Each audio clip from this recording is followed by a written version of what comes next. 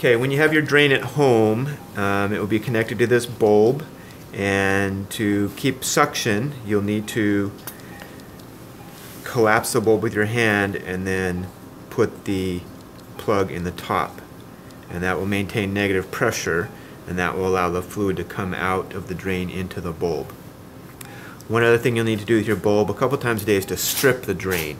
And to strip the drain, you will grab the tube close to where it's coming out of the skin, pinch the tube between your thumb and forefinger. With your other hand, you will pull on the tube towards the bulb, and this will help prevent any clots from forming in the tube so that the fluid will continue to come out. And you do this a couple times a day, and that will help ensure that the drain remains functional until it's ready to come out.